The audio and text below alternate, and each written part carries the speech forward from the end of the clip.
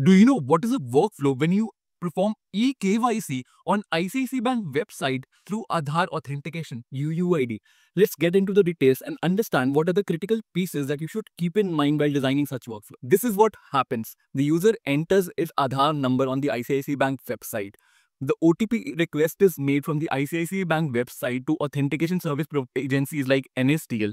The information is passed the Aadhar number and the transaction ID. From the NSDL provider, the information is then transferred onto the UUID system for the OTP to be requested.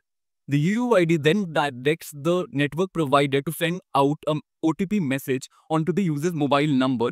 The OTP gets sent. The user enters that OTP on the ICICI Bank website. The OTP gets verified through NSDL and further through UUID. If the OTP is valid, a success message is shown and account gets opened. If it's invalid, a failure message is shown and OTP incorrect is sent out to the end user.